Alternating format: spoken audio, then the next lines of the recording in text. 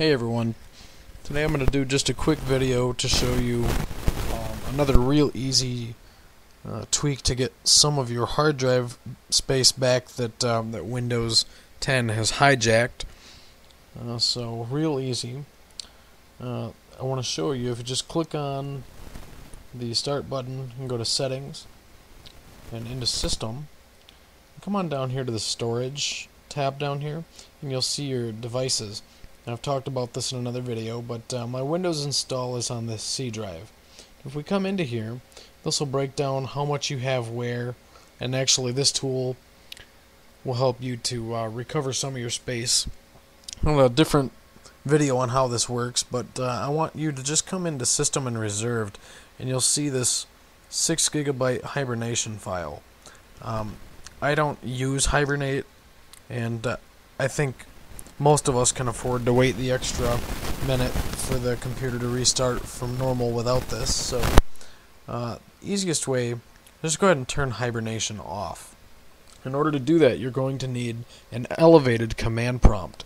So, if you press the Windows button and X, you will get this menu here. And we're going to open this elevated command prompt. And I get the user account control dialog on my other screen, but if I click on yes, here's my command prompt.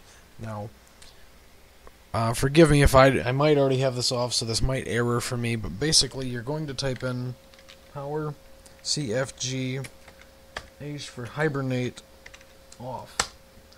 And now hibernate is turned off. And basically when I reboot, this hibernation file should be gone. But one other little note is that you might want to go into your power settings, as if you have a laptop, for example, and if it's set to hibernate on critical battery or things like that, you're going to want to turn that off. I'm from a desktop. I'm not going to be able to show you exactly where those are going to be. So if you want to go through your control panel, there's a power section in the Systems tab. Should be fairly easy to find, but anyways, you'll get some of that space back. So thanks for watching, and as I find more tips, I'll keep putting them up here.